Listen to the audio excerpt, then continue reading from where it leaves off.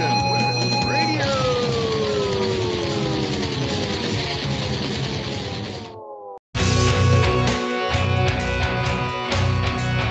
All right, thanks for listening while we took that short break here at Revolution Radio, freedomslips.com. And now we're going to get back to your host.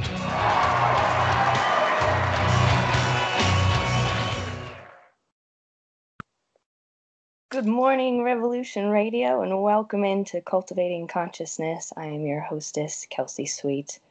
Welcome to Studio A, and I am so excited to be back with you today after a brief hiatus, trying to catch up with my life and do all the real-life responsible things, I suppose. And so here we are, Cultivating Consciousness, bright and early in the morning, depending on where you're at in the world. Could be dark and early for you, like it is for me. I have the 6 a.m. to 8 a.m. slot here on Revolution Radio every Wednesday morning, so we can do things like cultivate consciousness, so on and so forth. But for me, if you're here with me on the West Coast, it is nice and early. It's a nice crisp 3 a.m., and I will be with you until 5 a.m. here chugging down some coffee, getting my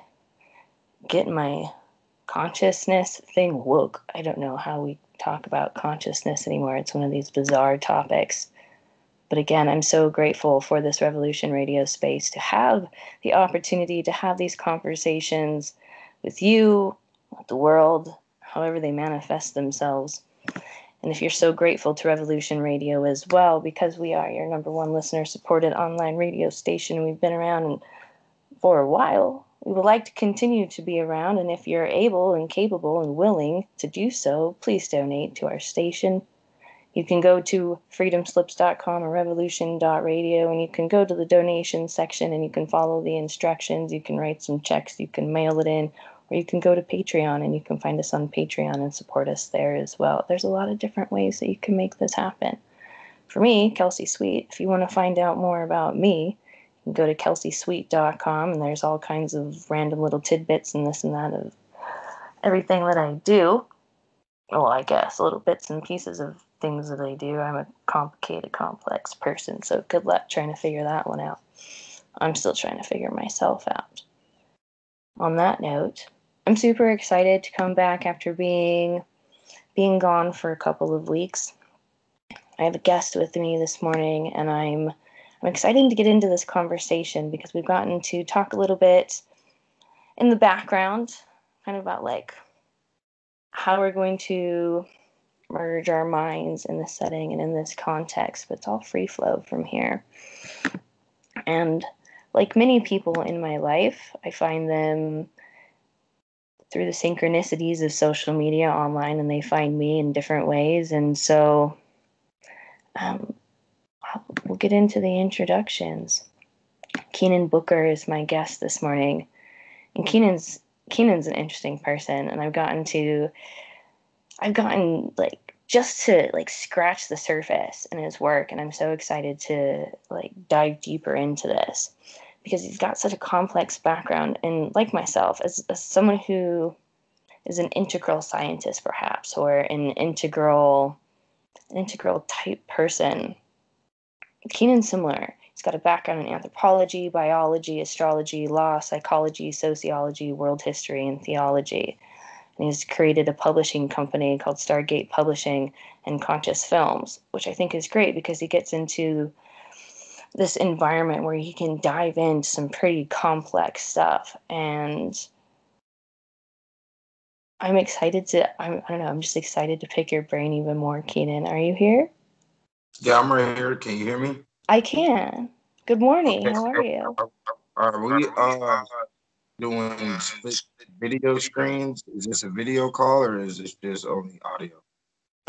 The audio side of it's going through the radio and it's live streamed now. I do have us recorded through my own stuff, so we can like on my end I can see you a little bit. I didn't know if this show was a video show. It's up to you. If you choose to put your video stuff on here and I upload this later, I do have a YouTube channel, #Cultivating Consciousness. Yeah, we could do a split video because it's better for my communication style. Sure. Sure. If you give me a moment, I'll put my face on there too. Yeah. Well, good morning, Keenan. How are you? Morning. How about yourself? I'm doing all right. I'm waking up. I had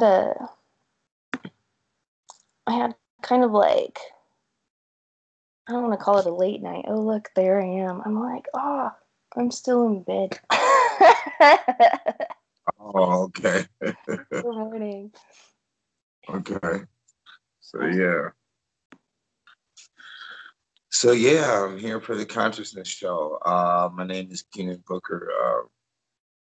Right now, I'm promoting my 3-book series on the medieval times called "Kicked Out of Heaven: The Untold History of the White Races" from circa 700 to 1700 AD. It's a 3-volume series. It's pretty heavy. It goes over there's executioners' diaries, their personal diaries inside the literature. There's traveling guides explaining vagabonds and cut purses all throughout Germany. There's 1,000 years of natural disasters documented in it, and the natural disasters are very peculiar. So that's why I had to go over them. There's a lot of situations dealing with the Little Ice Age that occurred from 1300 to 1700 that affected all of Europe pretty drastically. There's reports of 100-pound hailstones that were 15 inches wide in circumference. You have there's a situation in Italy where there was no sun for consistently 3 years, and it rained every day. And it created a lot of famines. There was a lot of floods. There's a lot of situations of locusts taking over the city and creating famines because of their feces or the putrid stench that they left behind because of from being killed, by the populace, by the people who were there, who were trying to stop the locust infestation. You also have reports of that with mice. There's one report where a whole city was taken over with mice, and it was overran with mice for like 3-4 days while all the community was out trying to kill the mice. Out of nowhere, the sky blackened, and a whole thousands of owls came out of nowhere and just swarmed down on all the mice, killed all the mice. So basically, I'm just giving you a little small brief of a lot of facts that are documented by the chroniclers of a multitude of different kingdoms from a multitude of different time periods that span well over 400 to 500 years that were introduced to our generation basically is Walt Disney cartoons. So a lot of the stuff that you saw in Walt Disney or even Warner Brothers are actually documented as facts in old Europe, even all the way down to the sword being in the stone, which is a real situation. There's a real sword in the stone, I think, and it's a French church. I forgot the name of it. But I do have pictures of it in my 3rd volume. That's just one thing. There's many, many, many more, So I think the most fascinating part of history to me is if we want to know where we're going, we have to know where we've been. And so I'm curious to know what inspires you most to put your emphasis and to put your focus on history, and like what has inspired you to start at those time periods, and how do you go about like finding the information? Well, one thing I understood is with a lot of the complex situations that we're seeing today, to discover the origins of it and why we're socializing the way we are. You have to go inside history. Now, in order to go inside of history correctly and be invited inside the realms that I'm in right now with the medieval, you're going to have to be an adept. And that's an adept pertaining to how you operate, you see, when it comes to information. If you recall all the subjects that you stated I'm educated in, which I've educated myself in, or anthropology, biology, astrology, so on and so forth, psychology, sociology. Those things I've researched on my own. I've educated myself on. So, for instance, if I were to go to a university, a Harvard or a Yale, okay, they're only going to give you the results of the last professor's conclusions or the last generation's conclusions pertaining to the subject.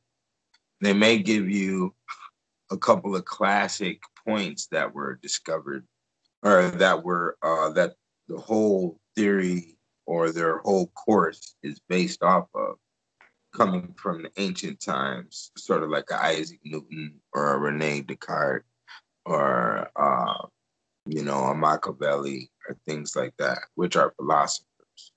Philosophers are really the true glue of society besides the worker. Okay, the philosopher is more like the mind of the society, and the worker is the hands. So, in today's standpoint, we don't really have true philosophy. And pertaining to the African American race and the African American race's age versus the age of other races on this planet, also has never experienced a real philosopher in America. They've all been religious oriented when it comes to those who have been called leaders. And to be religious oriented, you definitely cannot be a philosopher, because a philosopher is studying the behavior and the activities of the religion and how people correspond with their religion, how religion corresponds with the state, how religion corresponds with the bank, so on and so forth, So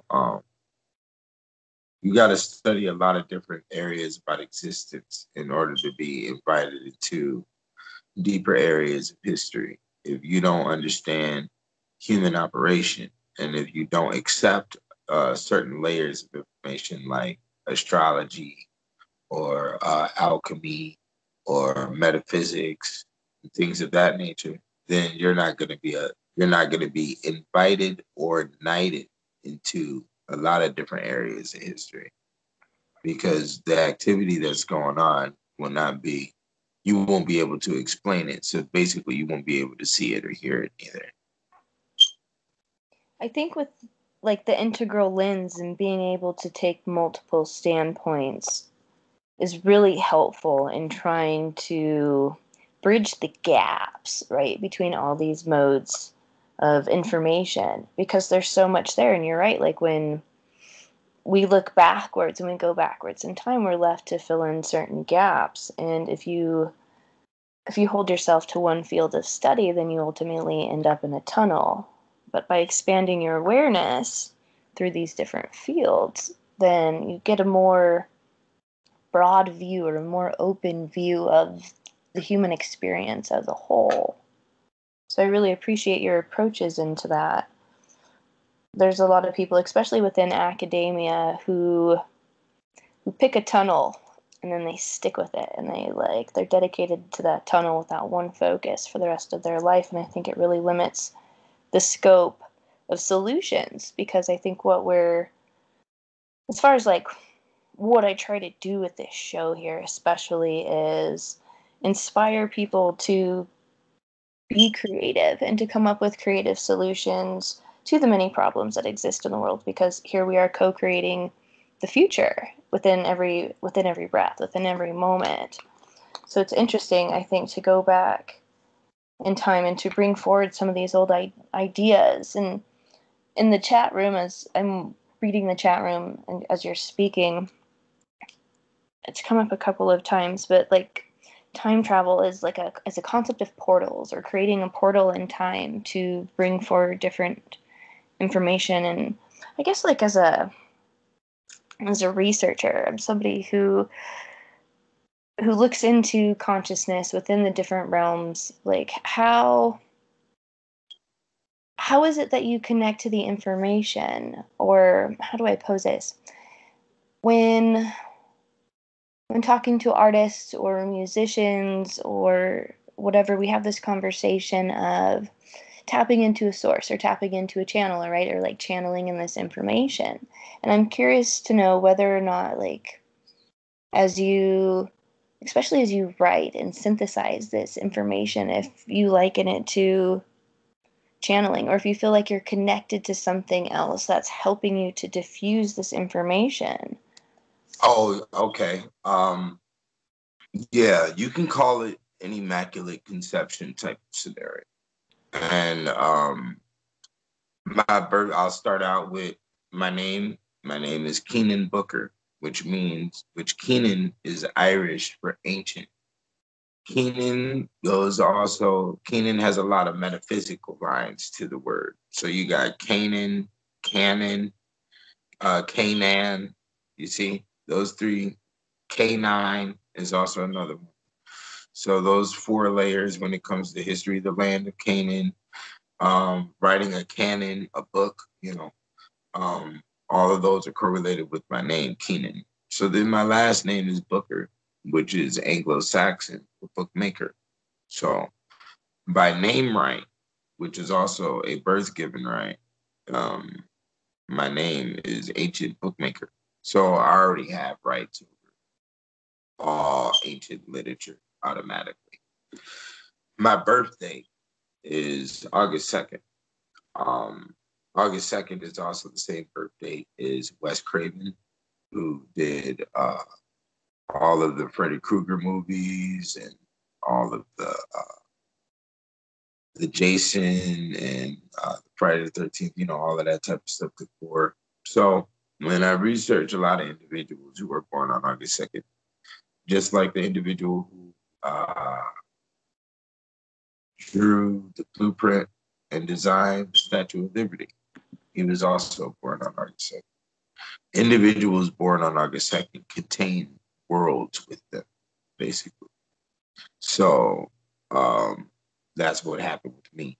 I had a world that was born with me, and that world was the medieval. And,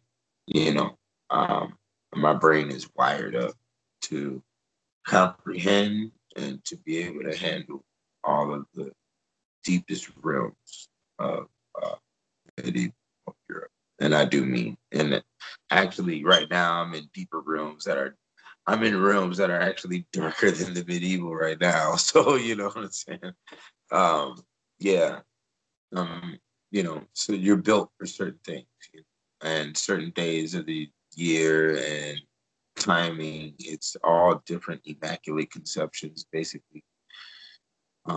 Your unison, what's on the other side of that coin for you, though, will maybe be a long journey for you to compute that or complete that. And the reason being is because we're not in a society that gives you this level of intelligence about existence. Your occupation is going to always be found in your name, and that is old medieval law as well. So, but a lot of people don't know how to go about that. So, for instance, the last name, Robinson, the son of Robin, the word Robin means to be bright. Okay. Robin is also the same word as Bart or Bert. So Dilbert, Wilbert, with the Bert on it is also bright. Bright is the fallen angel. The fallen angel has to take. And take is stealing of the art. It's the fine art. You understand? So, and stealing is how we survive. Hence, that's not what it's called in the animal kingdom, but that is how we identify it in the human kingdom. You see. So,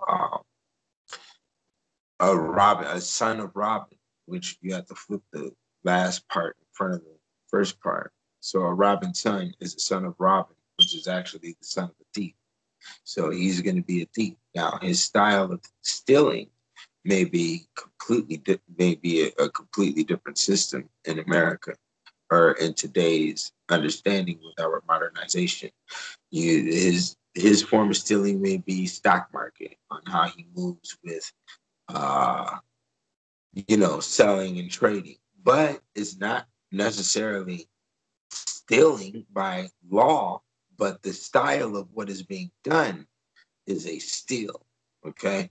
So it's sort of like in baseball, when you steal the base, you see how the word is still being used, but it's used in a different context and a different field, but it still has the same application of usage. You see, so that's the same thing with names. And there's your occupation will be encoded inside your name at all times. So that's the same with a name like Thompson. Thompson would really be Thumpson. It wouldn't be Thompson. It would be Thumpson, and he would be the son of the thump. So that would be a fist. He would be a good boxer or something good with his fist, you see. But a person that's living with that name in today's stance wouldn't even know that. They would just see their name as a Thompson, or they would see their name as Thompson. It wouldn't even be enunciated correctly. And then this person may be, a garbage man for 20, 30 years. And he was supposed to be a boxer or a boxer trainer, or maybe somebody specialized in jiu-jitsu or something of that nature, because he's hand oriented, you know. Why do you think people, or like what do you think happens to people when they're not in alignment with their name? Like I said, they end up, being a mailman. But why? Like, why? Like, is it because of like the toxic energies? I don't know if toxic is even the right word, but because of the energies that come through the medieval that have detached us, or perhaps like moved us away from source, or No, you have to is understand it that like more the like a energy. frequency thing, like an energetic frequency thing? No, there has been no dark age in between now and the medieval times. So everything that we exist off of now is based off the medieval.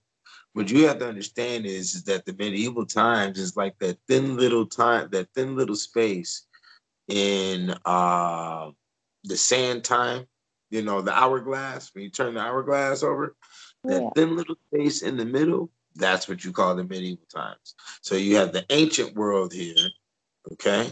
And then you have the modern world, okay?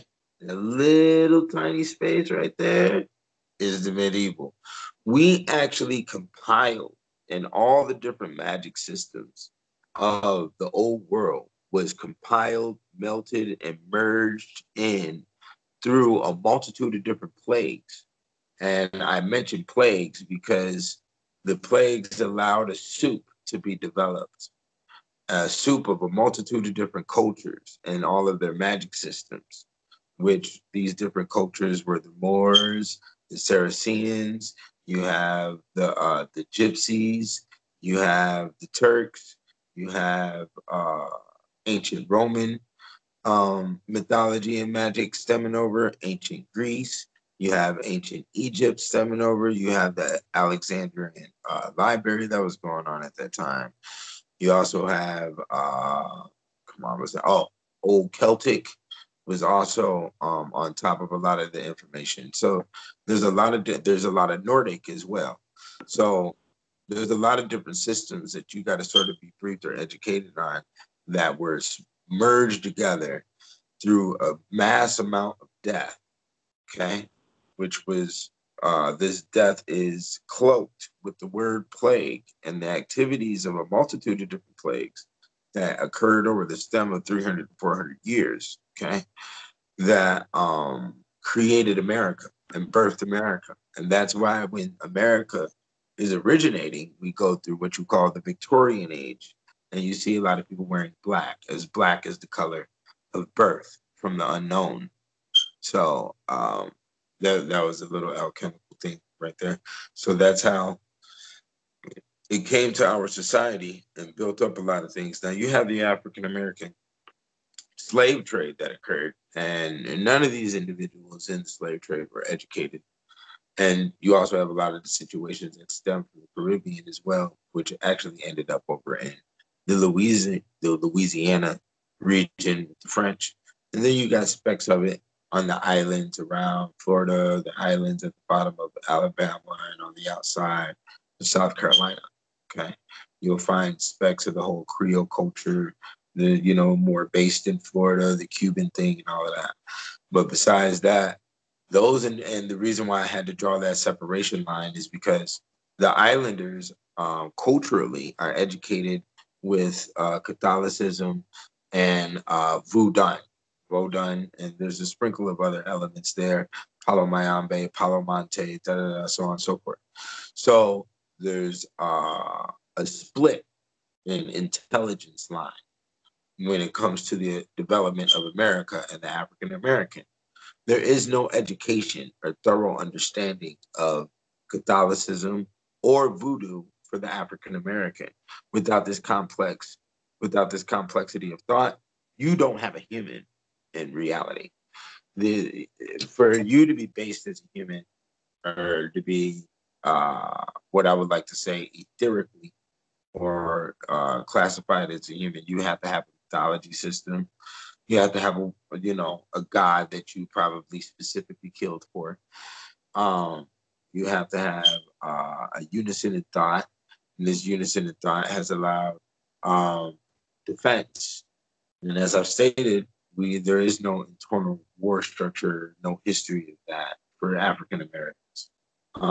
There's a long list of things that all other races have a history of on this planet that African Americans don't.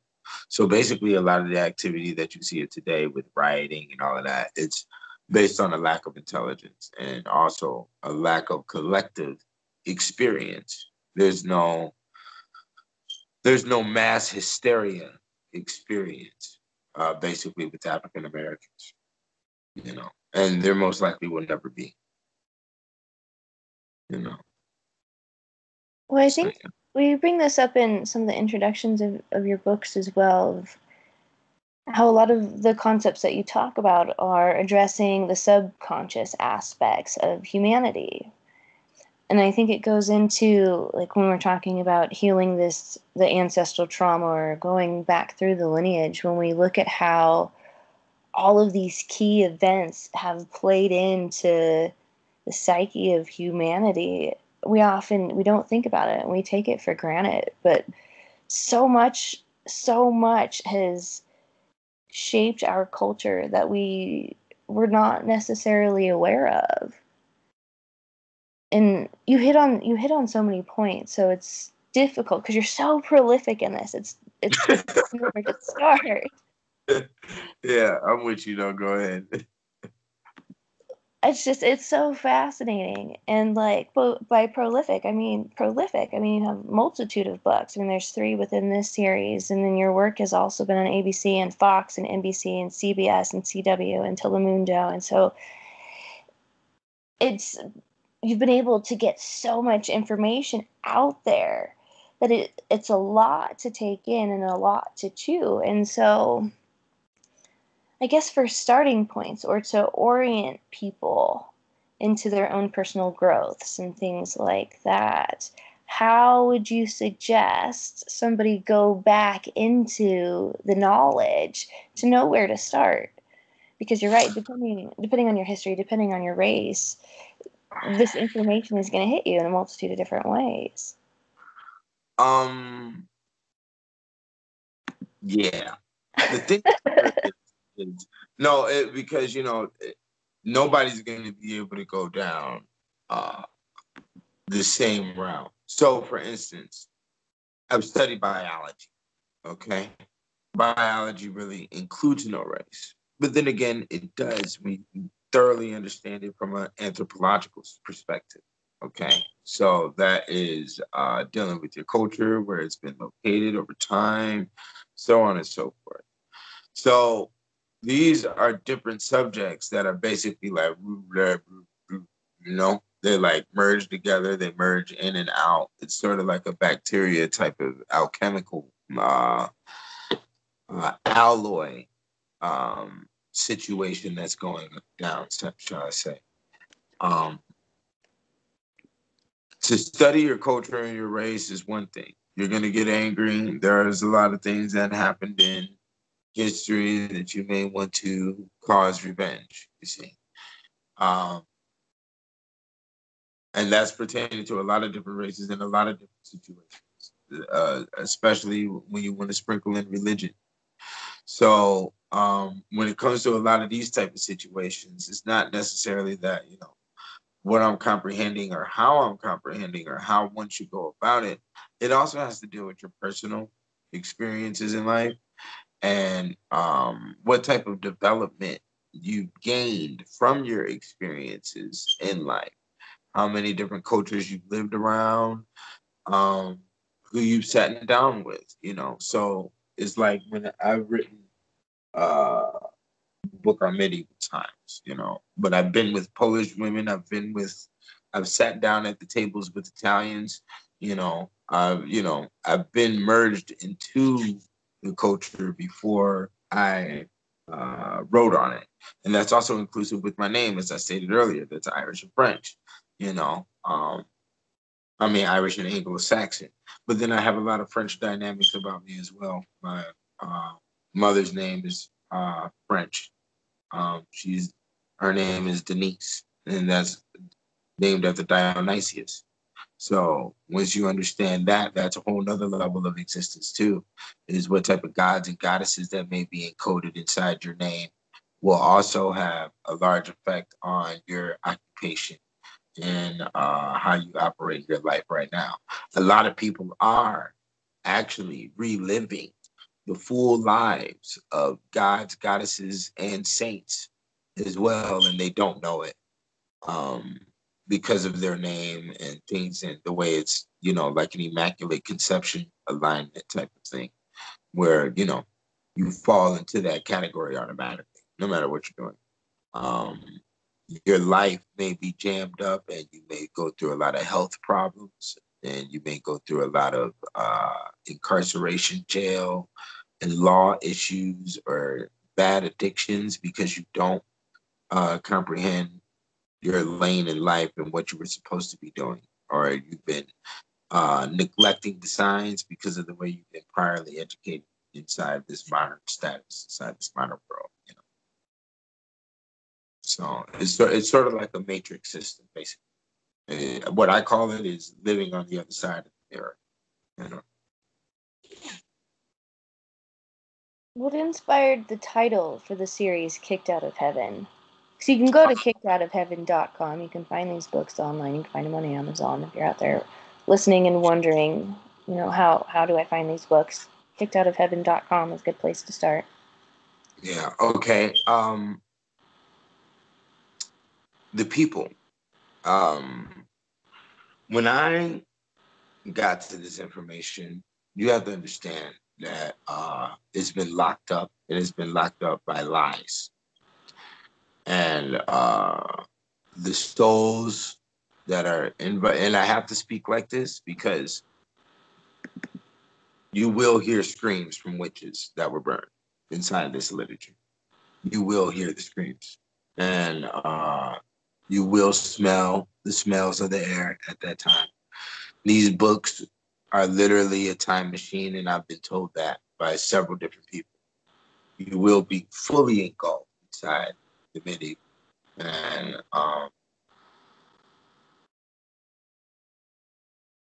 I love the info. The reason why the title Kicked Out of Heaven came about was because of the confusion, specifically in the weather section. The people didn't know if they were being punished by God or being punished by the devil, or being punished by the devil because God sent the devil, or being punished by the devil because of the devil's own trickery. So there was a high level of confusion that was going on that was based on theology. And this theology at this time was extremely based upon the stories of the saints and the laws of Catholicism. The King James Version Bible wasn't written until 1611. This book goes from 700 to 1700. So we're talking about the Book of Hours, and we're talking about the Book of Courage and the Book of Courtesies and other different small types of books that were being traveled around for educational purposes that were based with a theology understanding. And not only that, but the stories of the saints is what kept the people alive and kept the people searching for hope. And also the stories of the angels. Okay. And this is also why you see this today in a lot of medieval movies. You see the capture of insanity, which in reality may not be insanity at all. And this is where there's a real thin line we call the Twilight Zone that was created in the medieval times, or not shall I say created, but discovered. The Twilight Zone wasn't really discovered until around 1700s. But what the Twilight Zone is thin space in between night and between dark and light. Okay. So this little space is where, leprechauns and fairies battle, basically. Okay. It's the little thin line right there. And when we say during this time period, people were based off of an intelligence of seeing angels and saints, there was a high level of hallucination going on. This hallucination is well talked about in Volume 2. This hallucination came from alcoholism, it came from lead poisoning, it came from syphilis, it came from typhus, it came from McLeod syndrome, and there's a lot of other elements. The scrofula that would encourage hallucination, specifically ergot poisoning, which ergot is the root chemical to LSD. Due to the experiences that were going on at the time, the smells of multiple different types of carcasses, whether we're talking about cats being dead in the street or fish heads being sold in the market, the smells and the concoctions of what was going on in the air had a large possibility of adjusting the brain into a different dimension and having access to a different dimension. And this is where we find the stories of the undead, the witches. This is where we find the stories of leprechauns, trolls. This is where we find the brownies, where we find the wild man. This is where we find werewolves. This is where we find the whole gamut. But the whole thing is that, it's just like I saw a statement today. The human eyeball only computes maybe 420 to 720 something of the light frequency. We only get a very small percentage of the true aspect of the whole solar light frequency that's, engulfing our planet. So due to the fact that we only see a small percentage of it, there may be much activity going on around us that we're not allowed, that our eyeballs isn't permitting us to see. Okay. So with different types of adjustments to the mind through chemicals and a multitude of different experiences, physically dealing with trauma, your brain can be adjusted into a different dimension of sight. And there's a lot of experiences of that inside the book. So that's why it was called Kicked Out of Heaven. The people didn't know if they were in heaven or hell. They didn't know if they were being punished by God or the devil. And the entire thought during that time was based upon theology. That makes a lot of sense, because there's a veil that had to be broken through. And it's interesting to put history into the perspective of like mass hallucinations and these realities, right, that were shaped off of just like a complete lack of understanding of biology, science, is kind of the basics, right? But more of an openness to being connected to the spiritual, or to being connected to more abstract. And I think we've veered away from that, and like we kind of as a society in a whole really rely a lot on like data, show me the facts, show me this, and so I think there's definitely something to be said for like in consciousness, like, right, learning how to expand our consciousness to really understand what it is that we're capable of doing. And I'm glad you brought up sight and how just our vision alone limits our capacity to intake the amount of information that's around us at any given point in time. And I remember going to a lecture several years ago of some researcher who'd come in from like maybe Seattle or something, but from the north, and his research was geared on like working memory, short-term memory, and long-term memory. And he shows that in working memory, so in present time, in the here and now, we can only attend to 4 things at a time in our environment. So our eyes limit the spectrum of what it is that we can see, and then our attention span limits that spectrum even more. And then our concepts built into our attention again further limit our ability to see beyond that.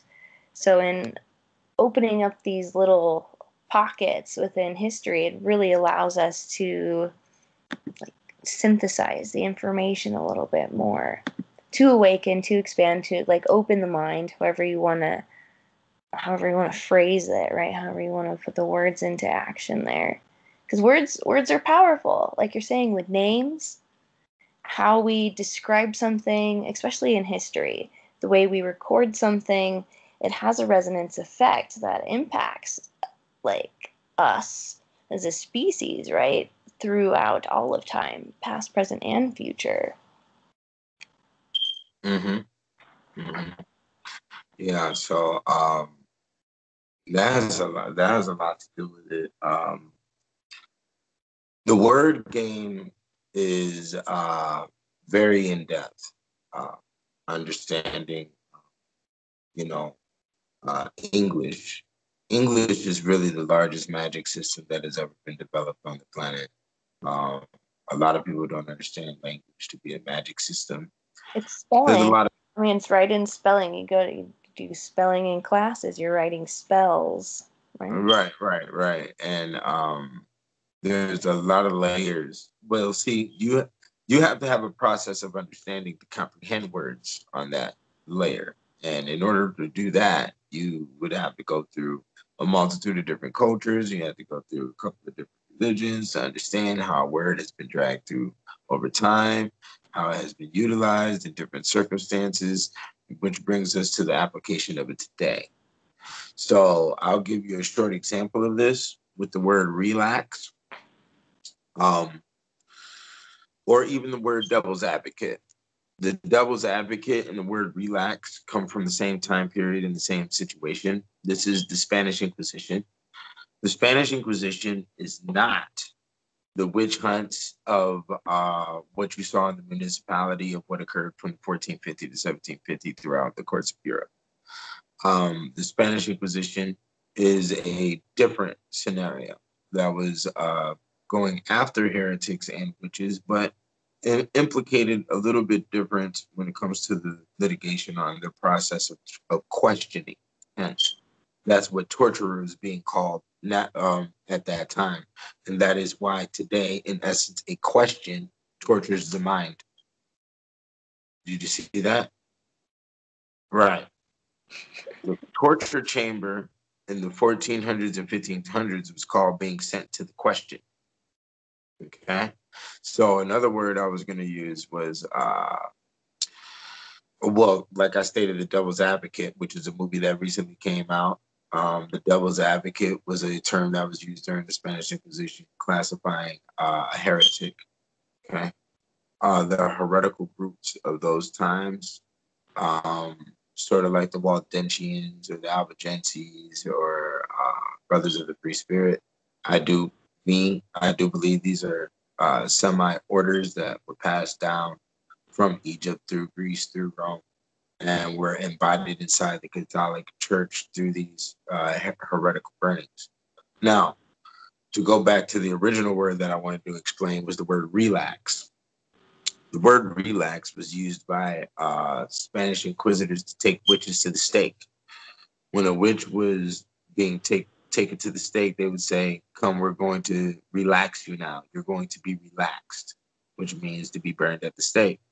Right. Now, the word relax today is a word that implicates pacification. So, and it also implies that an individual is against what you may be discussing or what you may be doing. So you impose for them to relax. If me and you are having a discussion about football and somebody shows up ranting and raving about baseball, we say, "Whoa, relax, dude," right? We say relax. Now, when you say, "Whoa, relax," you are casting a cloak of over 1 million souls, the people who died underneath the word relax, and they are affected by it, and they immediately calm down. Okay. Or when you also say you're going to relax, it would be close to the status of sleeping, right? Sleep is the cousin of death, right? So that's the word relaxing. You say, "Oh, honey, I'm tired. I'm going to go relax." Puts it at the pacification status again, which is employed by the implementation of all of the souls of witches and heretics that were burned during the Spanish Inquisition. So there's basically what I'm showing you is that there's thousands of souls, millions of souls, shall I say, embodied in that word that are in activity whenever you use that word to enforce the definition of that word upon the person or the object that you're utilizing, casting the word on. And you have to understand that all words are adjusted like that. So when we're talking about gods or goddesses being stuffed inside of words, that is the element. So like Thor and Thursday or Freya and Friday, it's the same type of situation, you know.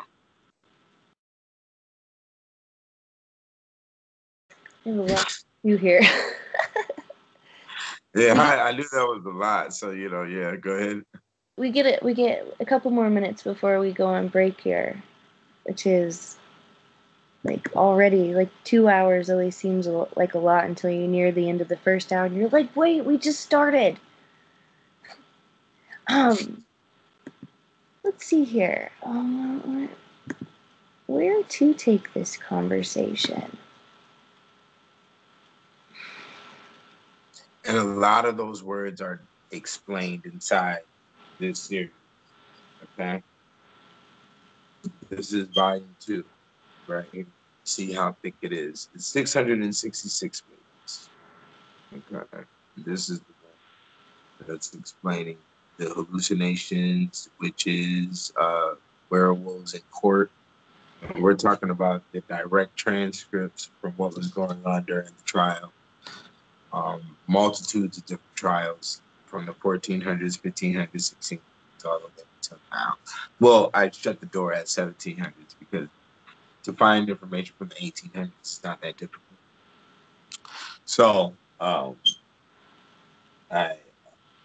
it was also mentioned early on in the chat feed that 1700 is also a portal, right? So then ties into this the energetics back into the matrix, right? And trying to bring down the edges or bring down the veils within the matrix to uncover the truth of what humans are capable of. And when going through this much of like human history,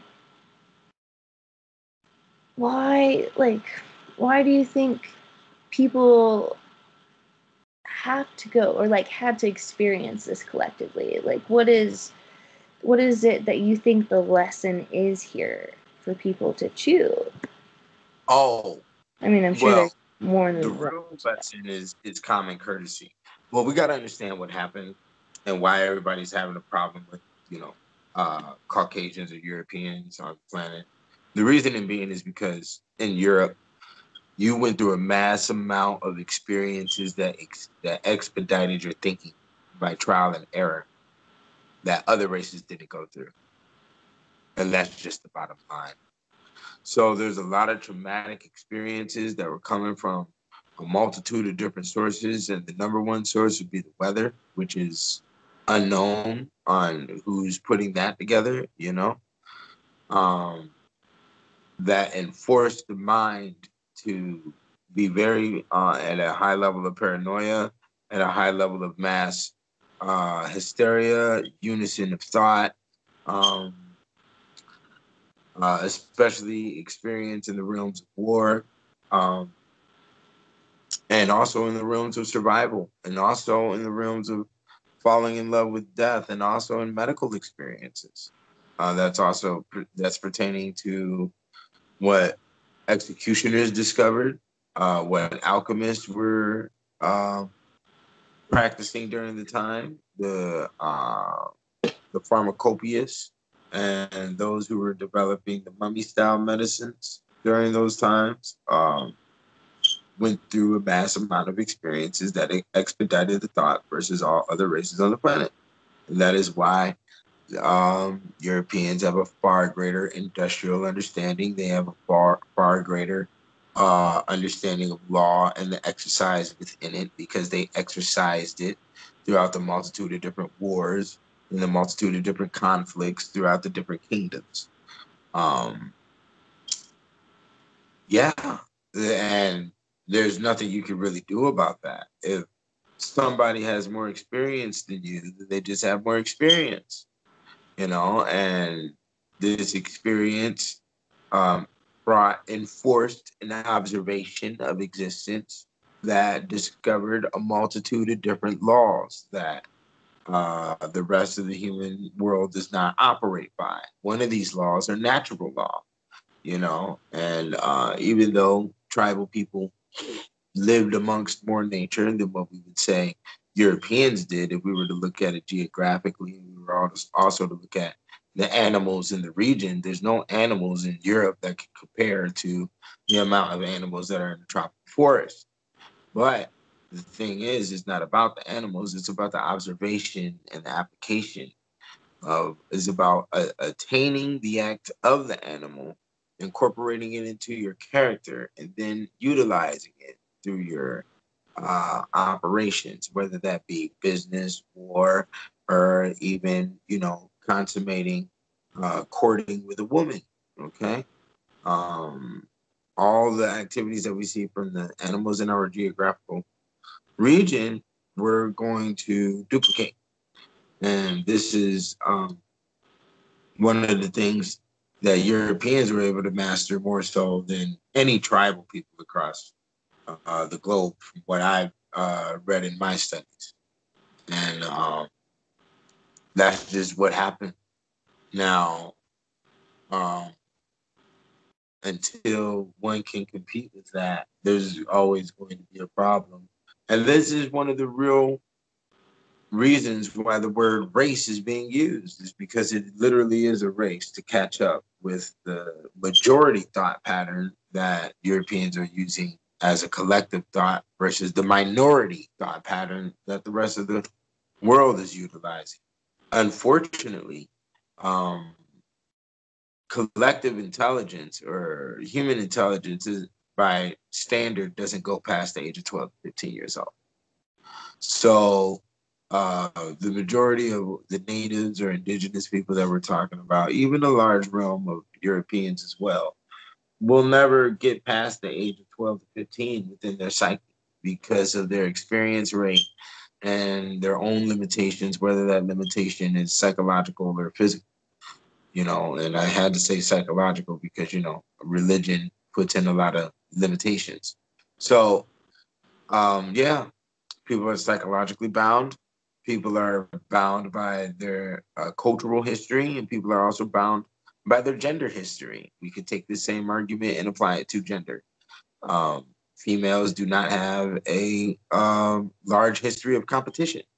So when it comes to the elements of war, or when it comes to the elements of business survival, it's going to be very difficult because men have built these industries based on those principles, you see. So female competition is definitely, it's an interesting energy to work with, because it's there, but it's so subtle, and I just feel like so much of like the feminine energy has been suppressed within that. But then that takes us into like the new age, right? Or we're coming into the feminine era and awakening into that. Now, when we say suppression, that means it's coming from an outside force. Your own lack of your own personal drive has nothing to do with the suppression. You see? So if you have the ghetto and you have a library across the street from the basketball court, you are not being suppressed if you're going to the basketball court.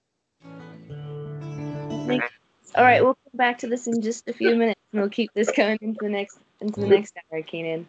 All right.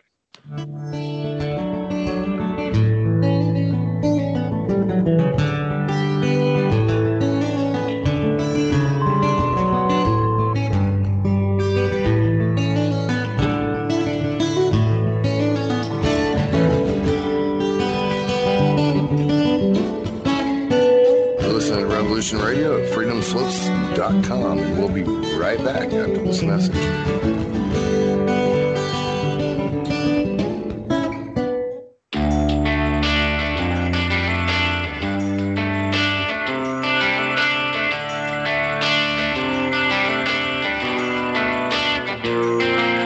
This is Thomas, a.k.a. a Mad Painter. I'd like you to join me Monday nights, 10 p.m. Eastern Standard Time for Open Canvas. Don't forget to bring an open mind. Yes, folks, that's right. Bring an open mind to an open canvas. Again, that is Monday nights, 10 p.m. Eastern. UFOs to government corruption. This is Revolution Radio, freedomslips.com. You don't need to expect us. We're already here.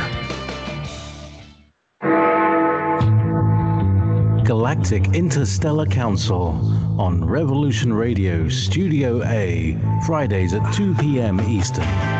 Join us as we traverse the starseed paradigm, as expressed in the time-space continuum that we know as the divine expression of love and light. Integrating this conscious unity into the galactic paradigm.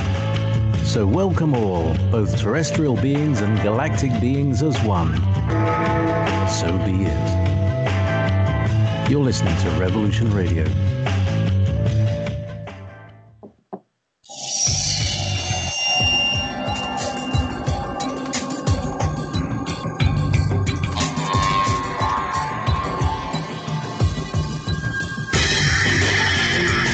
It is no secret that the so-called mainstream media is best described as controlled propaganda.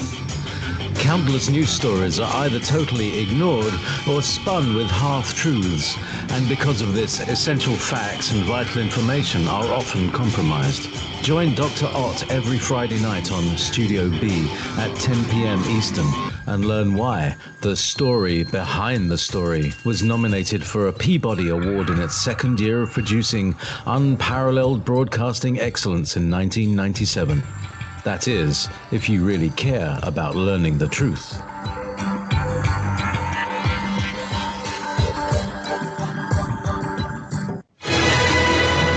I want to thank everybody for listening to Revolution Radio at freedomslips.com, the one place where information never sleeps. Revolution Radio.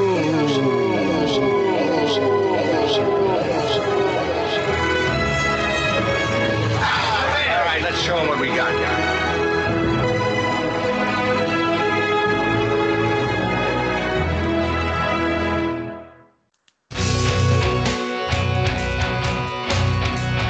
All right. Thanks for listening while we took that short break here at Revolution Radio, freedomslips.com. And yeah, we're going to get back to your host.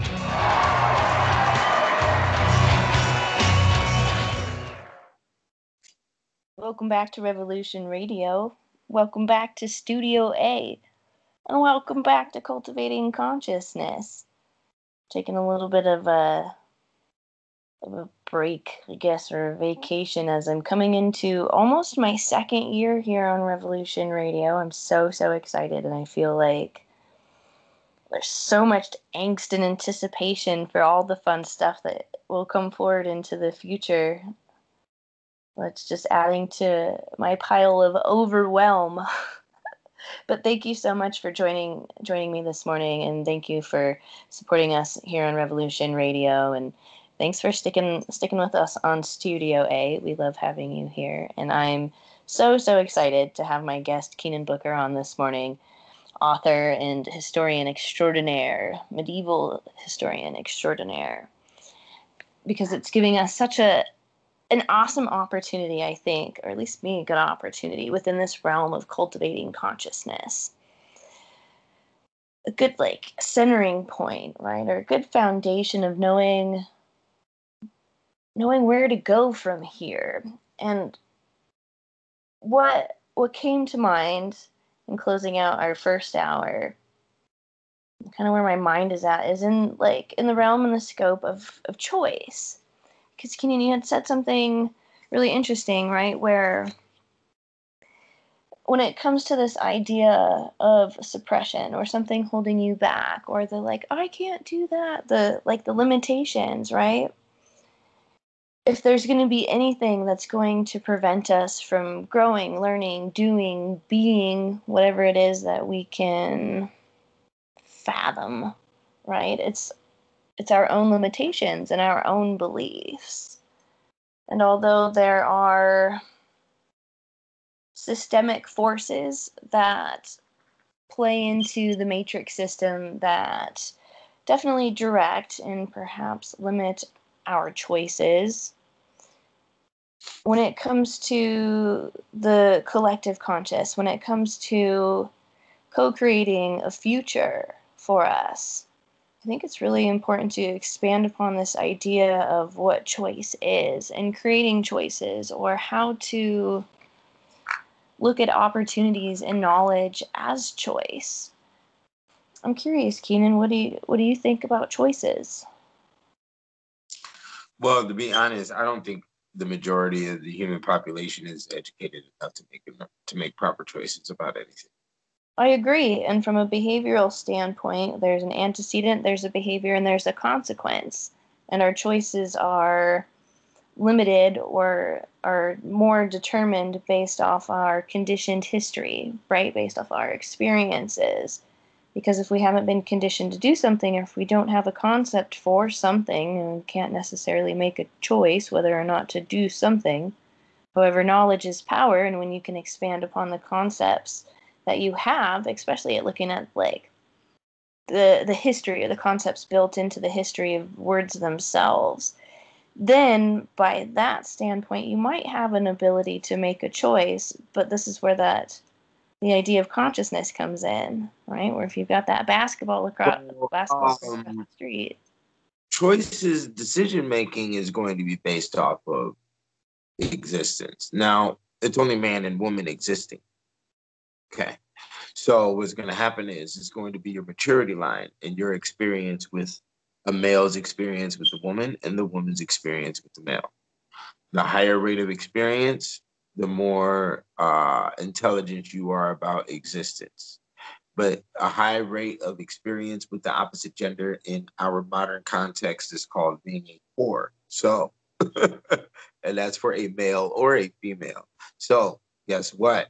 Maturity is found for a female is found in testosterone. The male's body is built off of testosterone. The female's internal and external mathematic and complexity is a challenge for a male's psychological manipulation in our Western dynamic. That is how courting occurs. The mastery of psychological manipulation is, in essence, business. In understanding how the human mind operates, we can now sell product. Okay? So the woman's body and her whole physiology, and discovering it from the rooter to the tutor, is learning the tricks and trades of business. So if we disorient this picture, like we're messing up the gender and where there's no more Gone with the Wind romanticism that's embedded inside our modern social structure, then guess what? You don't have any more development, okay? Because nobody cares about what they're developing for. Men developed for women, women developed for men. And if women aren't going to be in the quote unquote ownership status that men desire, hence the transferation of the last name, then men have nothing to feel as if to protect or nothing to work for to bring back home to. There is no reward system. The destruction of the reward system inside the human psyche is also the allowance of the development of the robot.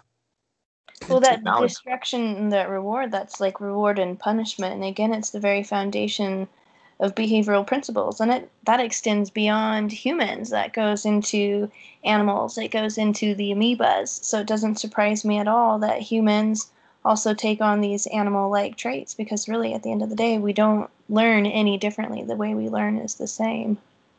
Right. And our maturity, due to the fact that we've demonized sex in America, we've also retarded ourselves in the same essence.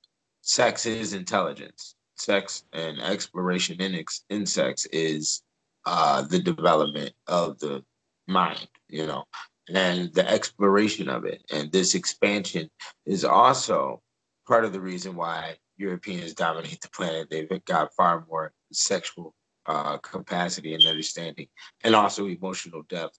But that's also from the experiences of the plague and a lot of other things that occurred that enforced these psychological spaces that the majority of other cultures don't have. You know? It's an interesting insight. It's definitely an interesting insight, and I think one that many people must take for granted. Because I think we often separate ourselves so much in unimportant ways. Mm-hmm. Like separating ourselves again from the history. But I mean, if you look at the operations within the system, we're prevented from knowing so much of our history. And I think that's because if we dumb down the people, right, then you can turn them into the sheep, and then you can control them that much more for power, so on and so forth. Mm-hmm. Well, I think the history line was destroyed in men. World War I, World War II, Korean War, Vietnam War. These wars were back to back, and for a long time period during the what you want to call the fruit of America's development.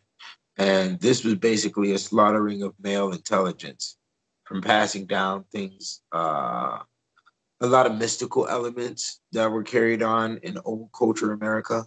And not only mystical, but industrial intelligence as well. And also, you know, small things like time capsules and all of that type of stuff was not carried on until our modern generation, because these are things that are quote unquote honorable and held up by men and not necessarily women.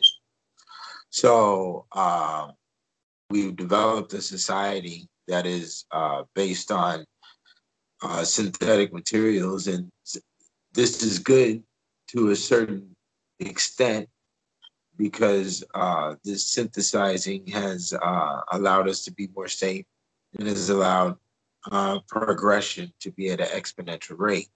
So and that's related towards technology and industry, of course.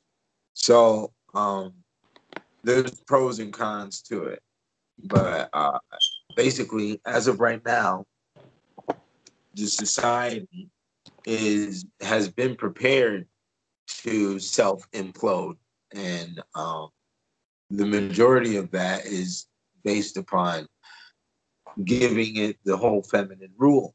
A lot of people don't know what that is, and a lot of people don't know why that was never allowed in ancient times neither. So get ready for a crazy road, for a crazy ride, because you know, the as I stated, a lot of intelligence was wiped out.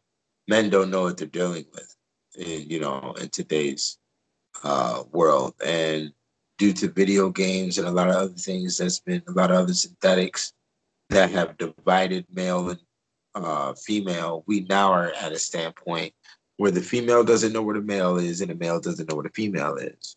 You know, that's thoroughly because of union. That's also because of single parent households and how that whole plague thing going on for the past 10, 20 years. You know, or shall I say 40? Yeah. Like the gender roles especially are interesting, especially because we get into like the idea of like transsexuality, but we're also in a transition, right? Or like we're going through a time period shift. So it's interesting how you can see the collective kind of like playing out these like very subtle microcosmic things. But if you're right, like if you really pay attention to some of these subtle dynamics, you can see how there are things that have happened in the past, or like you're talking about how the archetypes for saints come through in people, or people are living out these experiences that they've been lived before and they've been done before, and perhaps it's karmic because maybe we haven't learned the lesson or something, or you can't necessarily destroy all the energy. We try really, really hard, I think, across many, many cultures. And I think men get a really bad rap for how destructive they can be towards women, but men destroying themselves in a lot of ways is a big topic. Because I think a lot of like how, kind of like within my own genetic background, I've got a Blackfoot Indian on my dad's side, and there's at one point all like the best warrior men, right? They're all killed, castrated, destroyed. So you have like the strongest of the species that are eliminated and wiped out. And then we do this really stupid thing too as a species where we take the knowledge and we take the understanding and we're like, we just throw it away, and then we run away from it almost as a means to try to recreate it. But why are we trying to recreate something that didn't work? We just like perpetuate this weird cycle that just gets us locked into whatever the matrix is. Well, now you're leaning into financial social class systems and who's going to stay on top. If I have a mansion, I'm going to stay in my mansion. And if you live squalid as a peasant, then you're going to stay squalid as a peasant.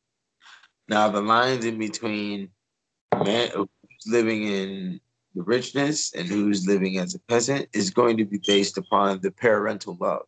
Okay. Now, parental love is going to define security. So, parental love must also have ferociousness in order to secure, correct? The bird, the eagle, the tiger with the cub, hippo, the elephant, they must be ferocious in order to provide security to the suckling, correct? Yeah. You gotta know how to fight. Right. Like we emphasize love and kindness and peace, but there's this urge that we have within us to. Well, no, see, that's what I was just about to show you. I am protecting for the security of my children. Nobody else's. I have to have a ferociousness and a love for my children. So that means we can either, if we're of the same species or of the same breed inside of the species, we can come to a common ground on how we operate to provide security, maybe for us as an immediate group or as an extended group, as a large group, okay? More numbers, we provide more security. But once again, that is my breed within doing that inside my breed, or my species doing that inside my species. And as my species, I have no responsibility to take care of any other breed or species. This is where the line goes. Because the red ant doesn't take care of the black ant. A hawk doesn't take care of an eagle. Okay? Now, they might want to distort the lines of what you see on TV. And they say, oh, the lion is with the lamb now. And, oh, this duck helped this hedgehog walk across the street. You don't know who cut on that camera, and you don't know if that hedgehog or that duck been sitting in the laboratory and been having its chemicals altered for the past 4 or 5 generations. So it has too much oxytocin or whatever chemicals inside of it to make it denounce or revert against gender principle laws, or when it comes to breed and species laws. You see, so a lot of the animals and a lot of the stuff that they're showing you on TV nowadays is malarkey. You can automatically write it off because you don't know if it comes from a laboratory or not. And that's why the information I deal with is 1800 and prior. The main reason is because the authors that were writing during that time had a way better food. They didn't have chemicals in the air. They had most likely had a better sex life and had better communication with the opposite gender. And that means they had a way better clarity of thought when they were writing. Not only that, due to the fact that they were writing at those time periods where mass production was very low, they had more care for what they were writing and more insight on the information that they were seeking. You see? It wasn't factory, it wasn't, what you want to call conveyor belt. It wasn't, factory produced. Don't put art does not belong on a conveyor belt. Art does not belong inside of a factory. You understand? And that is the element on how I go about history and artifacts or antiques, anything of that nature, to overly verify the information I'm dealing with. But at the end of the day, there's a lot of gender problems. There's a lot of decision-making problems. And the decision-making problems that we're dealing with is also based off of a lack of intelligence. And the lack of intelligence is not only literature, but it's based upon experience. Experience is the best teacher. So, and then we're not accepting the laws of biology, which there are laws in how the male and the female body matures over time. There's a lot of litigations that we're not using in our society that's putting us all in a confusion and a very angry standpoint with each other because we don't know, and nor is anybody seeking. And then they're being filled with a lot of synthetic chemicals that will make you operate in the anger format. So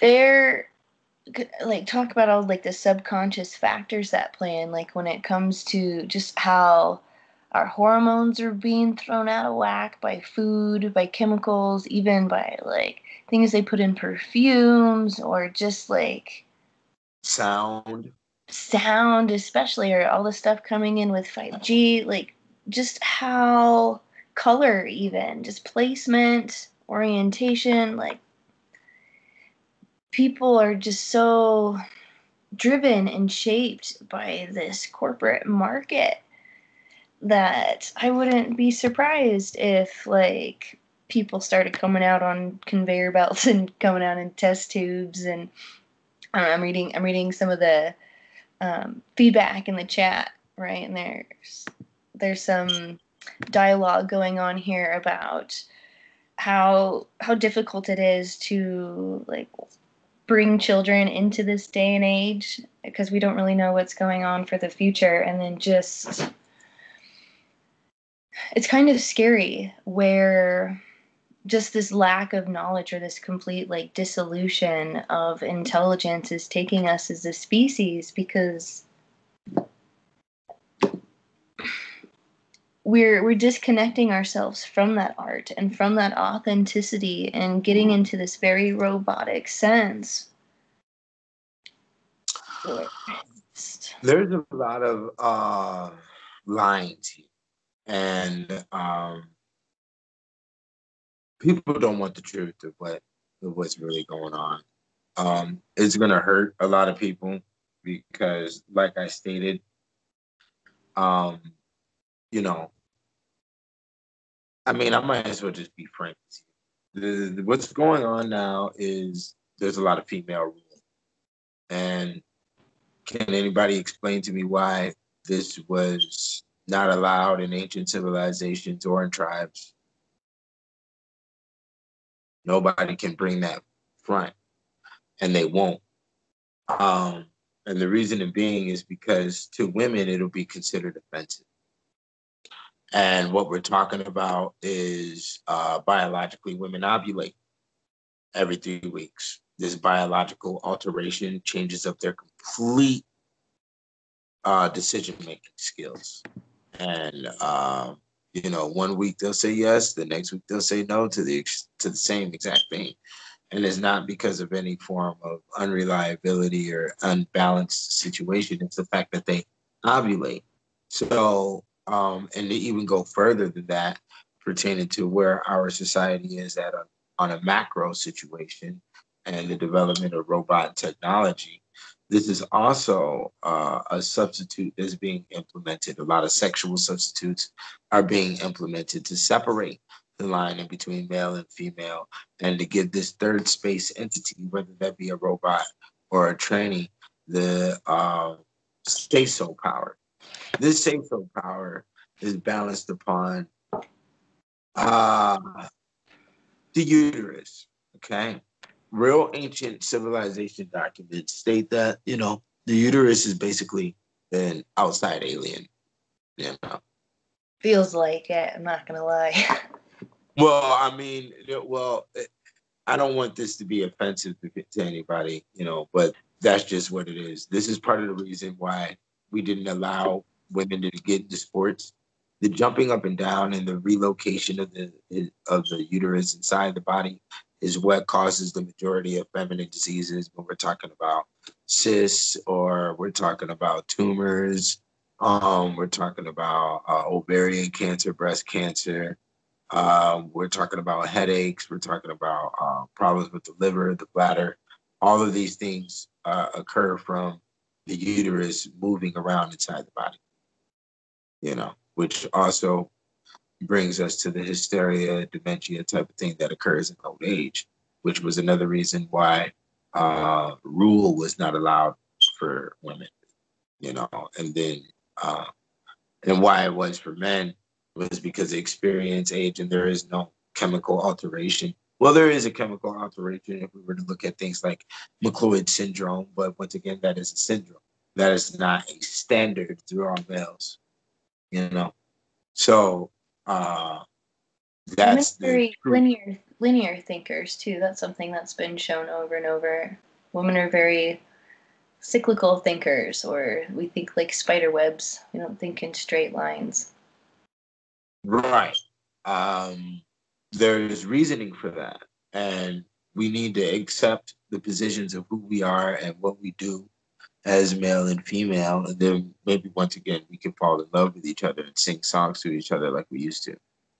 But if we don't put these oddities or complexities inside of some type of box of fun and entertainment and encourage them towards each other more so than trying to make complaints towards demand, you know, and demands at each other, then we'll have a better commune. But once again, what we're really looking at is a multitude of races that know nothing about Western culture and have been enforced and led by Western culture the entire way.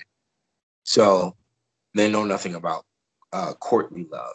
They know nothing about, you know, courting from knights. They know nothing about you know, the Roman desire, you know, the level of, in Rome, women expected men to run up and take, you know, and that is a part of, you know, the European genetic makeup for their understanding and of male and female communication. That is not a part of the makeup of tribal peoples from across the planet and of other regions. So, to be a true ravager, as I stated earlier, to provide security, you have to be ferocious. There really is no true signs of ferociousness inside of any other tribal or cultural people. You only find that in Greece, Rome, Europe, you know. And this also goes with courting. You know, the whole Don Juan thing, you know, psychological manipulation and all of that. That is, as we are using the English language, comes from the elements of Western culture and how it was developed in Europe. And the rest of the world knows nothing. The most the rest of the world knows about that is maybe Cinderella or Snow White. They know nothing about the true dynamics of manipulation, ravaging, possession, what you want to call obsessive compulsive disorder, all of that type of stuff. Those are psychological throwbacks that come from traumatic situations of the plague. You know, so yeah, that's the line. There is a line of psychological expansion, and Europeans have far more expansion because of trial and error that occurred over a mass amount of time and also occurred over a mass amount of different experiences. You know, you'd said somewhere in, I'm trying to think of like what part I read it of yours, but something about, and I kind of alluded to this in like some of our conversations, but something about like the collective energy or like this energetic field that all of this stuff plays into. And so as far as like what I'm into and what like where my interests go, and like getting into like Rupert Sheldrake's idea of morphic resonance, where this collective field where people can tap into to channel in knowledge or sourced higher whatever, or this, I guess just the like the collective experience. I wonder then, like as far as humanity goes, I would think that as far as other cultures being able to understand this like Caucasian experience, there can be something that they can tap into in order to be able to grasp it, to be able to comprehend it, without necessarily having to go through the direct experiences of it themselves. I wonder if that's how, like where art comes into play, or where music comes into play, or how we shifting. Well, you can use the muse. You can use the muse, the art, but that's too complex for indigenous minds. Art is, especially the paintings and the things of that nature that you see during the medieval, are very complex within their digitizing format on how they read to your mind. Okay. Versus say, you know, the Mayan walls, and you'd have to sit down and decode that. There's decoding. The function of it, I think, is a lot different too, because if you go back to like your cave drawers, right, then you're starting to get into like the shamanistic aspects of what art is, and it's not so much about creating something of aesthetic beauty, perhaps, but more so along the lines of using the powers of symbols, words, that sort of thing to bring something into reality, to manifest it, to create that spell. So there's a different function that the arts have. We've lost in Western culture. And that's why I wrote this 3-volume series. Okay?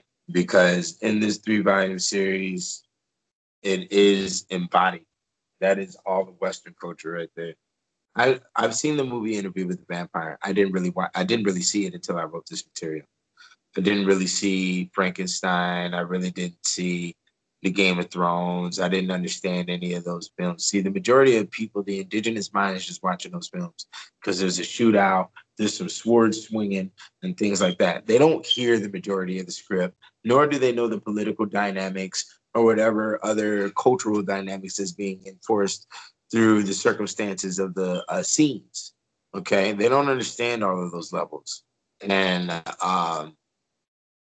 this is the only place that I know where you're going to be able to get the comprehension of that, because in reality, a lot of the stuff inside this material would be quote unquote embarrassing for Europeans to present by themselves. And that's only because of the way the native mind is built. They don't really got the comprehension of the totality of existence and the extremes one can be put to. Once they understand the extremes of existence, then you'll get a far better common courtesy. And that's basically what all this material is for. as that is the original reason they stated the devil arrived in Europe, was to enforce common courtesy, you see.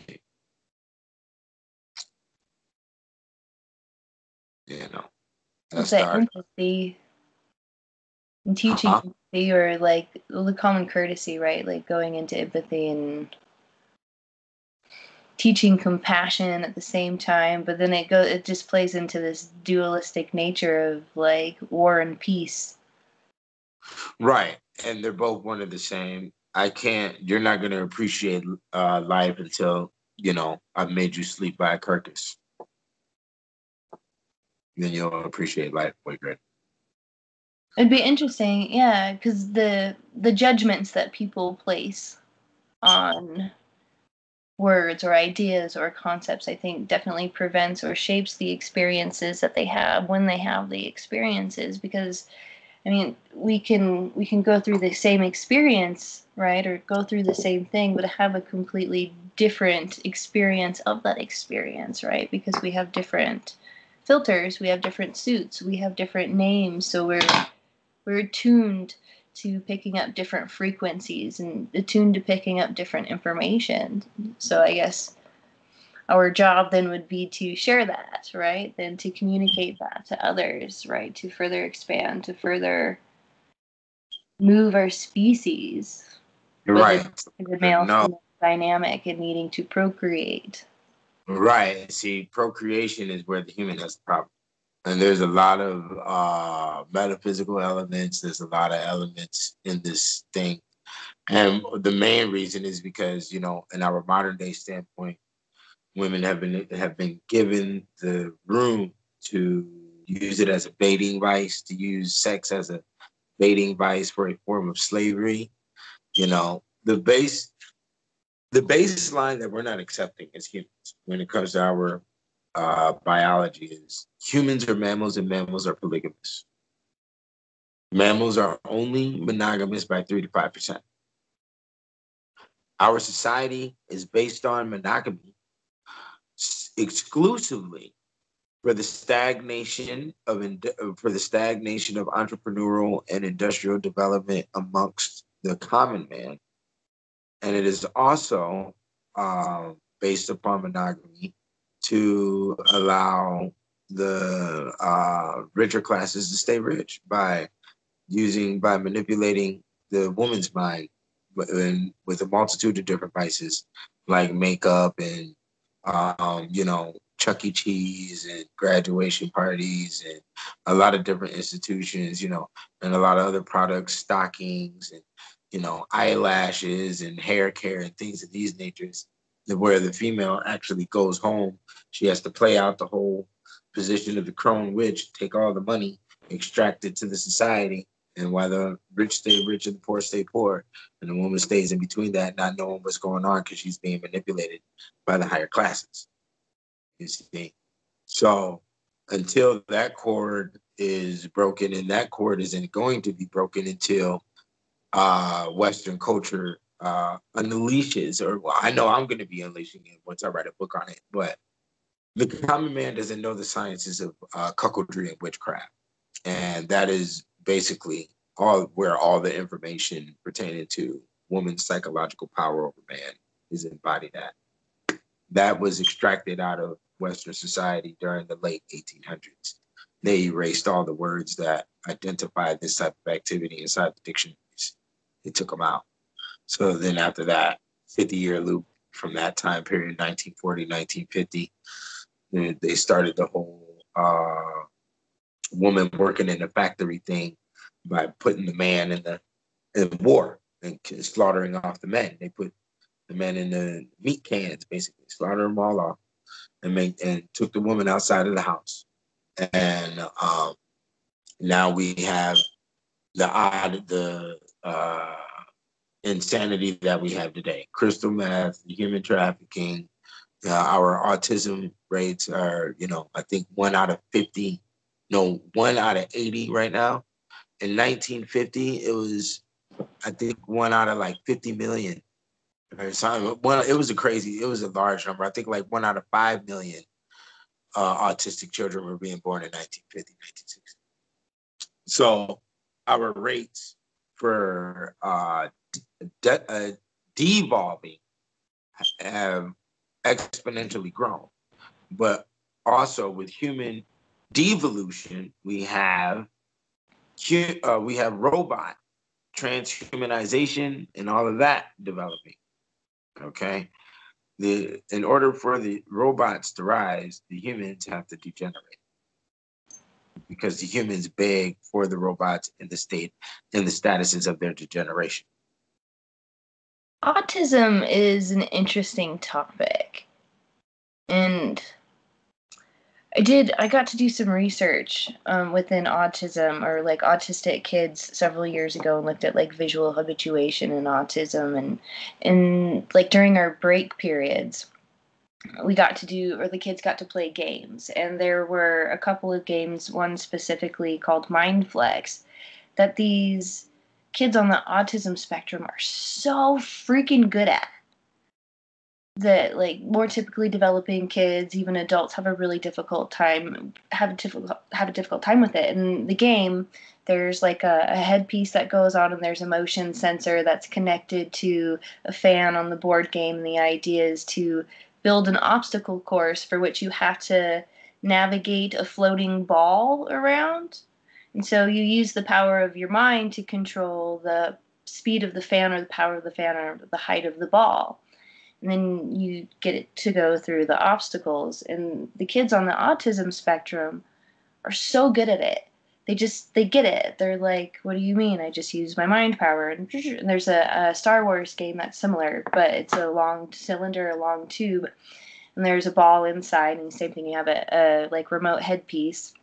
And the idea is to get the ball to levitate, either level 1, level 2, level 3. I don't know. Yoda walks you through the different steps.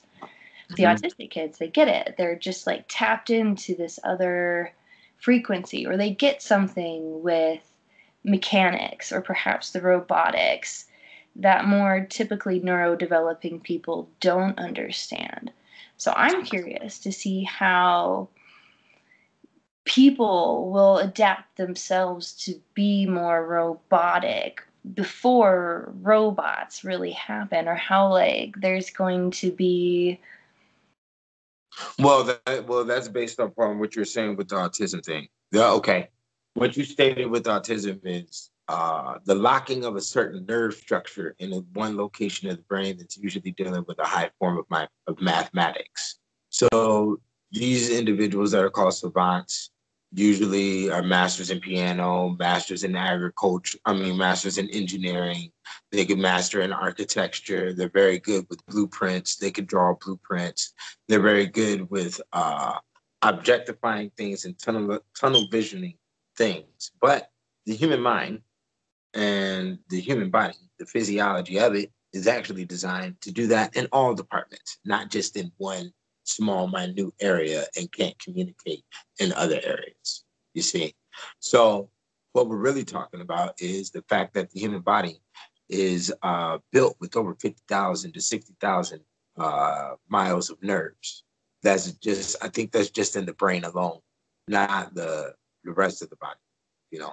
So, and when you understand the true principle of what a human is, they're nothing but the nervous system, a brain, and the eyeballs. But for the woman, they would also be the uterus, because there's a large system of nerves around the uterus. Now, due to the complexity of the nerves and how many nerves there is, the human can live in a multitude of different formats, which are actually infinite, especially when you include blood, culture, when you include astrology, and then when you also include geographical location, the type of lifestyles that humans can survive by, or the different common grounds that we can agree upon, are infinite. Okay, it's unstoppable, and that's how our nerves are built up. So when it comes down to the autism, or the what's the other one? You got autism, and then you also have the other one. I forgot what it's called. But anyways, what'd you say? Asperger's? Oh, yeah, that's one of them. Asperger's is one of them. Down syndrome. Yeah, the Down syndrome. These things are in our society right now because the human body hasn't had as much oil in their body as we've ever had before. These things are not to be accepted as a normality.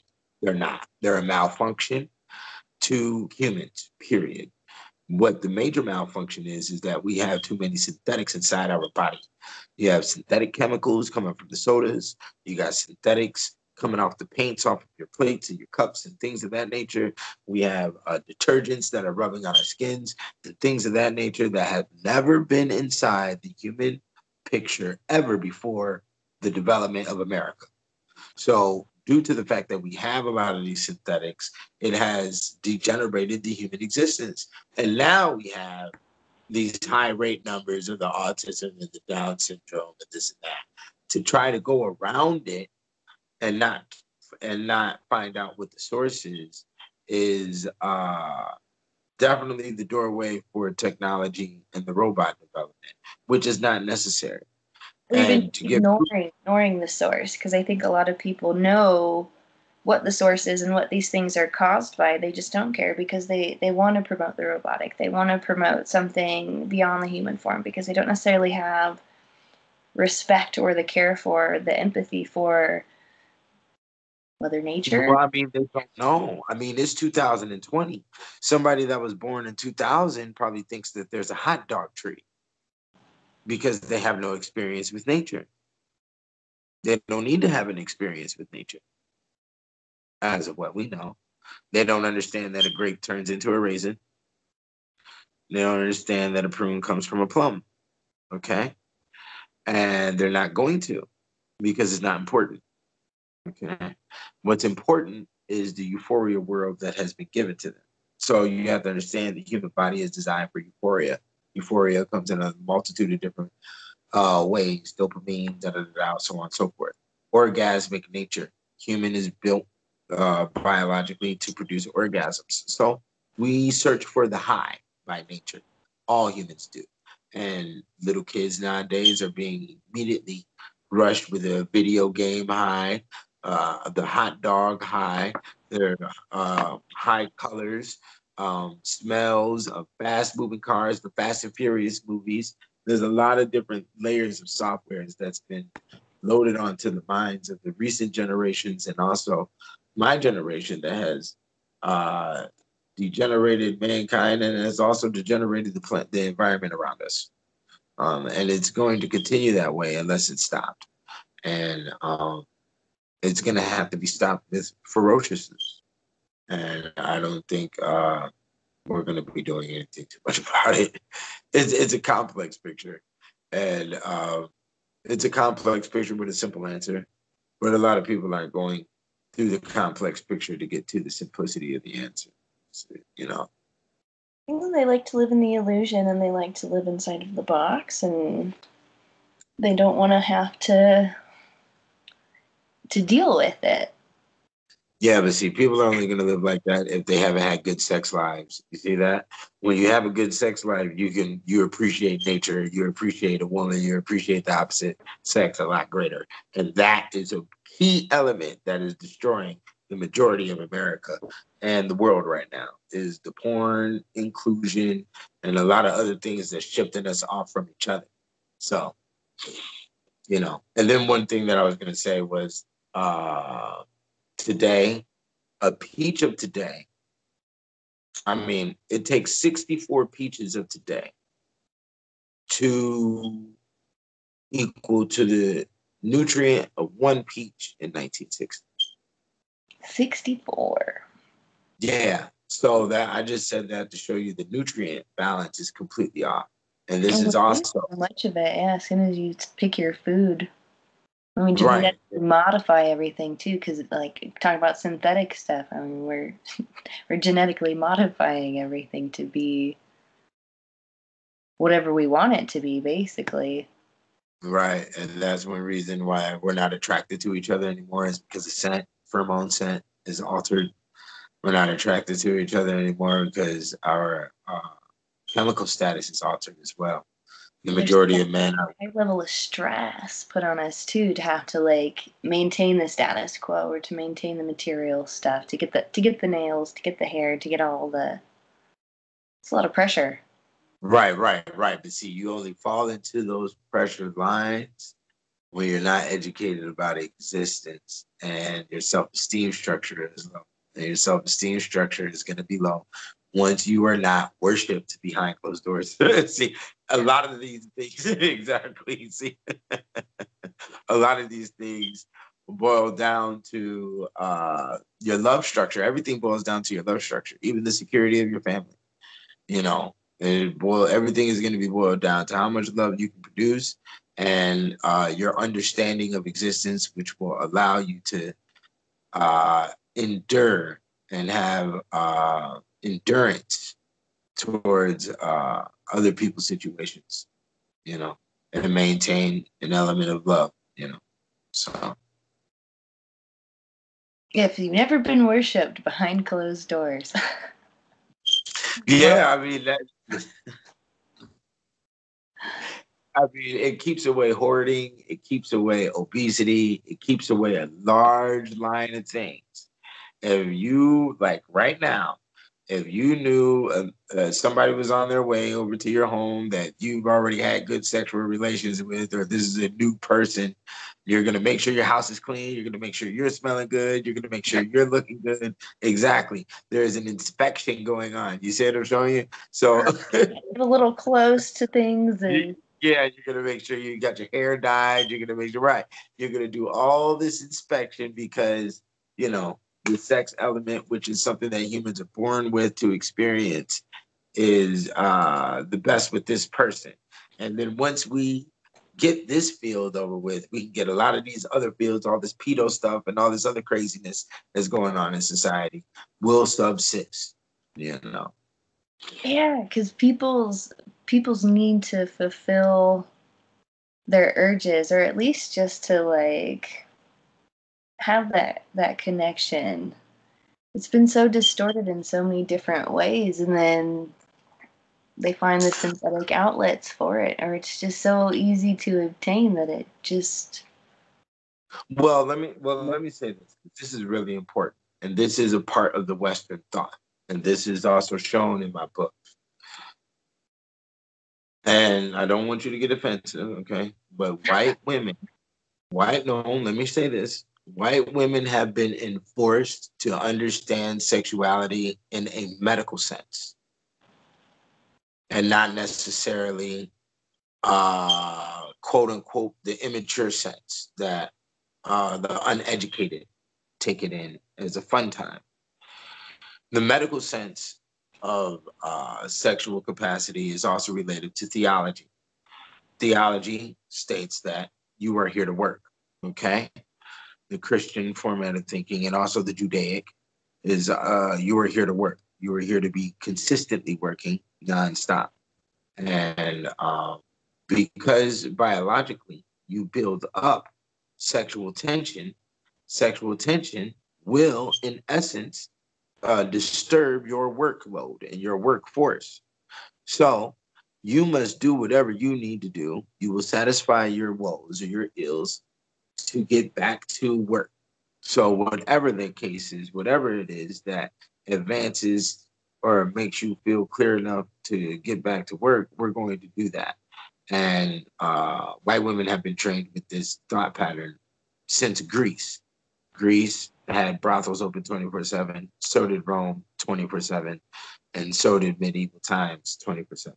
But we also have to understand, like I stated earlier, the uterus is intelligence. Okay. And sexual secretions is a form of intelligence.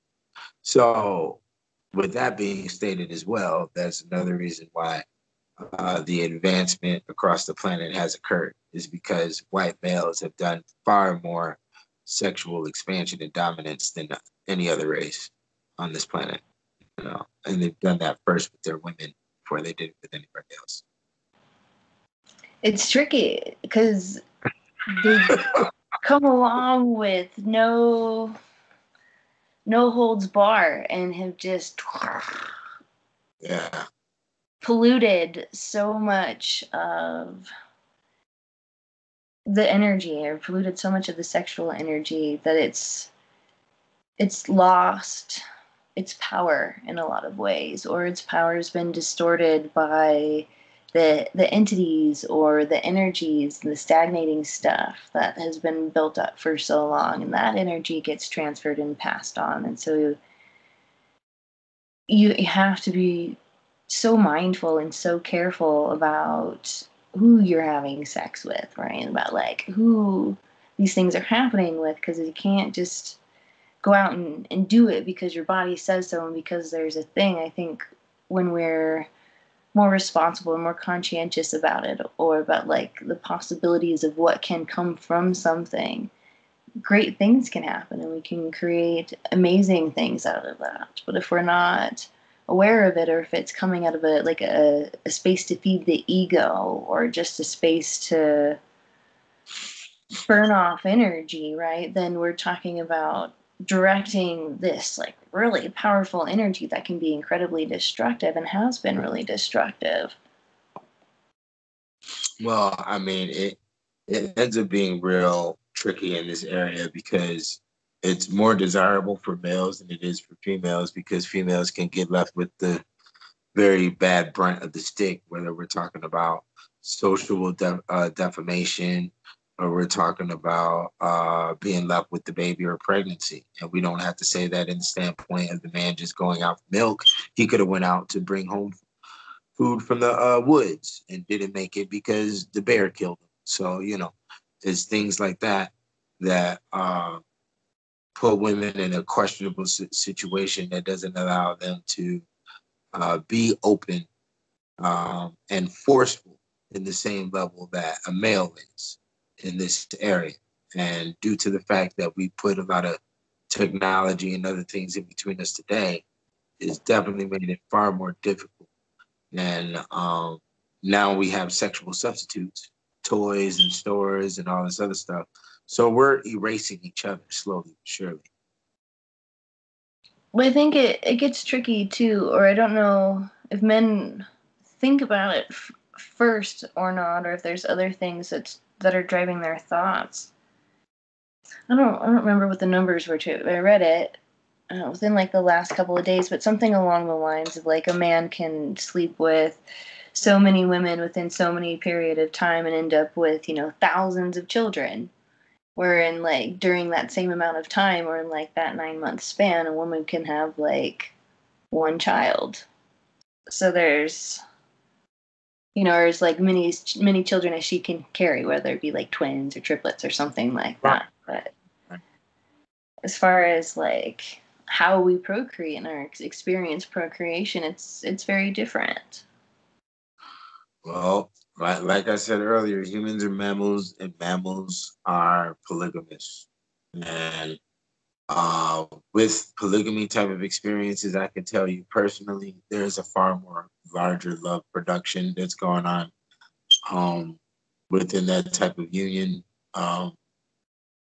You know, but once again, humans are, you know, we're psychological animals that, you know, we're tool creating animals, you know. So we can, our psychological dynamic, our sex can change over time on how one likes it, pertaining to, you know, whatever their fetish is. We're all fetishists, and everybody likes, you know, their sex in specific ways due to whatever they've experienced. So, you know, there's a peanut butter and jelly type of combination that has to happen with that. And when it does, you know, you have the Garden of Eden at your feet. Well, speaking of peanut butter and jelly, I think it's almost time for me to go make breakfast, because we do got to wrap it up. We're nearing the end of our second hour here already. So tell us, Keenan Booker, where can we find you? If anybody's looking to chat with you, wanting to know more about you, where can they find your books? I did put the link to your book in the chat room, so if you're in the chat room, it is there. Okay.